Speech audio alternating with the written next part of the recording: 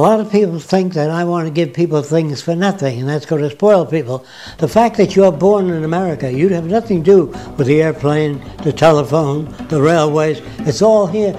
And you're lucky because you inherited that, just being born here. That doesn't spoil you.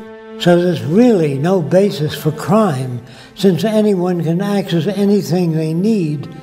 No one's going to hit you on your head and take your wallet because there's no money in it anymore. The monetary system has been surpassed.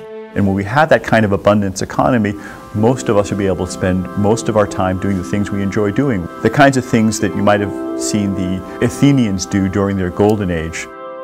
They had human slaves take care of their basic needs. We can do it with robots. Amazing. And what would you suggest the cooks and housewives of the world do with all that extra time? There's an island called Isle of Man.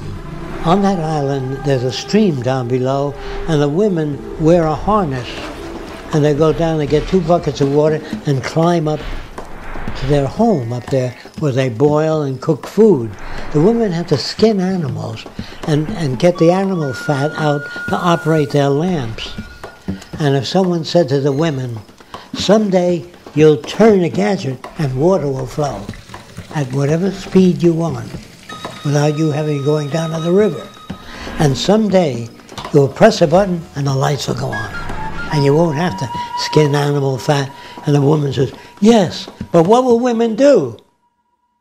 People will get engaged in how to live, how to relate, to travel, scuba diving, restoring the reefs of the oceans that we damage, cleaning the ocean and the atmosphere. So much we don't know. And you go back to school free of charge, and every city will be a university city where you're updated on what's new.